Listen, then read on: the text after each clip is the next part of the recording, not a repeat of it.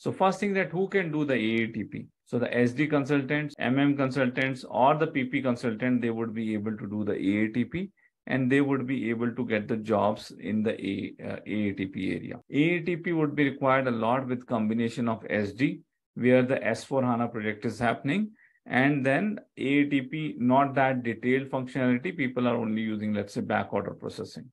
Then the SD consultant need to also cover the aATP part. That's where a lot of job opportunities will come, where the SD implementation is going on, and business is also adopting to aATP. They would prefer to have a consultant who knows both, who knows SD also and aATP also. That's creating a lot of job opportunities.